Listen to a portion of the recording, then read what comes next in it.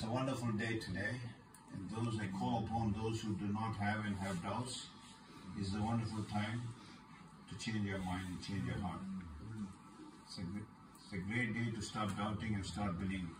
You know Jesus died for you. There's no doubt about that. We also know that He rose again from the dead. Amen. We also know that He died for our sins. The question I'm asking you is very simple. God is asking. Jesus Christ is asking. You sent His Son. And Jesus Christ took the wrath of God upon the cup that He said when He was so despised and so anguished in the Garden of Gethsemane, drinking that cup. If it's possible, let this cup pass over. What was in the cup?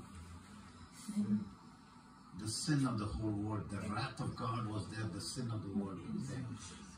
And He took that cup for you and me. Thank you, Jesus.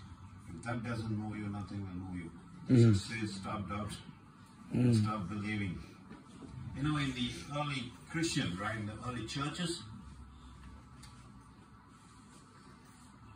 they were crucifying, they were putting them in the arena with lions and tigers. They were killing them, the Christians.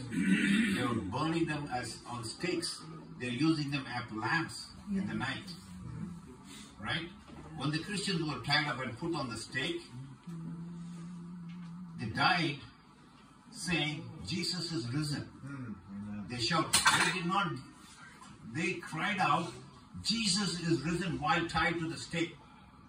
And the other believers said, indeed He is risen. You know how it says, how the greetings came over? They said, Jesus is risen. The other person responds, indeed He is risen. It's risen indeed. Yeah, it's risen indeed. So these people put everything, tied everything to the stake. And Jesus is risen. And they died for it. It's true. They have put everything. They have put everything on the whole life on the stake. We cannot be buried in sin and say happy resurrection, can we? In Romans 6:4, Paul says we have to be buried with Him through baptism into death, in order that Jesus Christ was raised from the dead through the glory of the Father. We too may live a new life. You see? You see the significance? We too have to be dead and buried, and then we can rise again. The baptism is one of the significant, important thing, you know. You're declaring to the whole world that you are a child of God.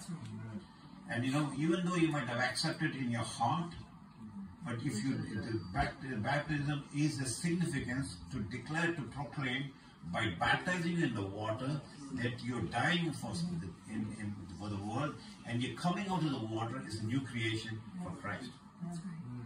And you're proclaiming to the world that you are a new creation.